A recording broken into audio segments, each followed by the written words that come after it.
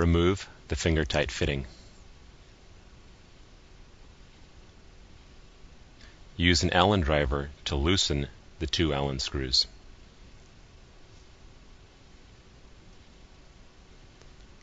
Remove the probe cover.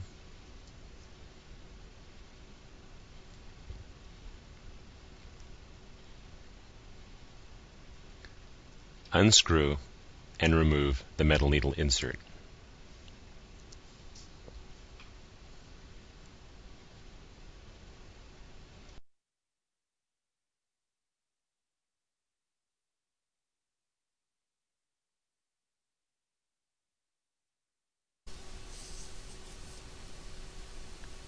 Reinstall the metal needle insert in the probe. Tighten the insert. Ensure that the tip of the ESI needle protrudes 1 mm from the tip of the ESI nozzle. The metal needle will protrude 0.5 mm from the tip of the ESI needle. Check that the orientation of the union corresponds to the groove in the cap. Reinstall the cap.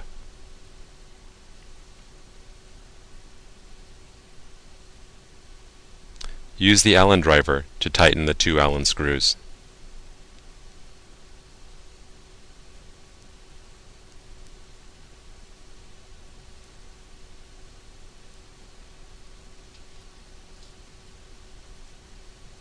Reconnect the PEEK tubing.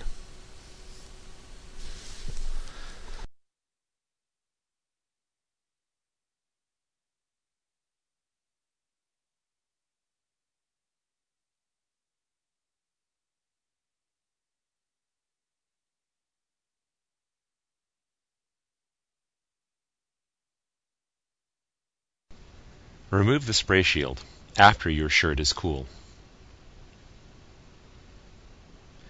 Use the tool in the accessory kit to remove the ion transfer tube. If the ion transfer tube is not loose, use an Allen driver or a screwdriver to loosen it. Then manually unscrew the ion transfer tube. Carefully remove the ion transfer tube.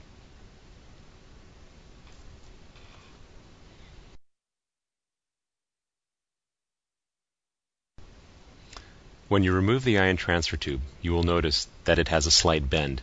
This bend is normal. The bend is caused when you install the ion transfer tube in the S-lens assembly.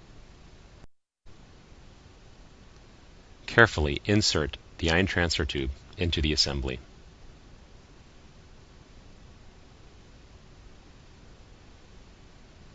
Use the tool from the accessory kit to tighten the ion transfer tube.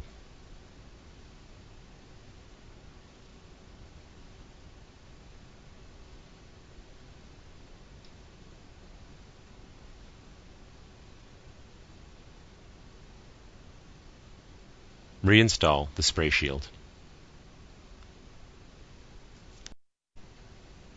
The capillary heater cage assembly is easily removed by pulling on the lever. You might need to reverse the direction in order to facilitate the removal.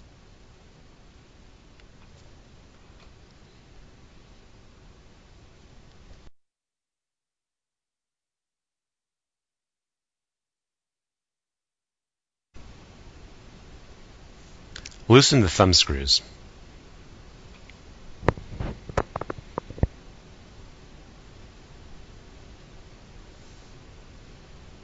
Hold the thumb screws between your fingers and pull the S-lens from the assembly.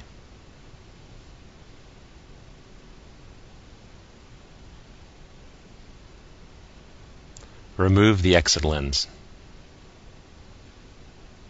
The assembly components are cleaned in methanol water.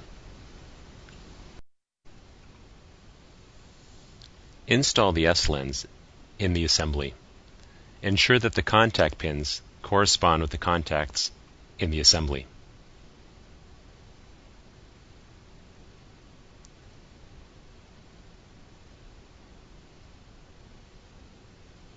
Install the exit lens in the assembly.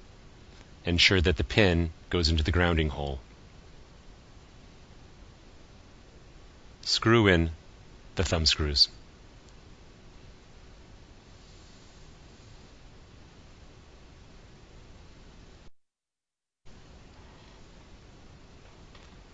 For the TSQ Vantage, performance is demonstrated by loop injections through a javelin column. The column is located in the box that contains the HESI-II probe.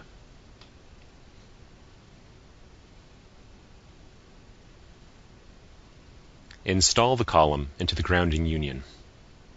Then connect your LC to the column.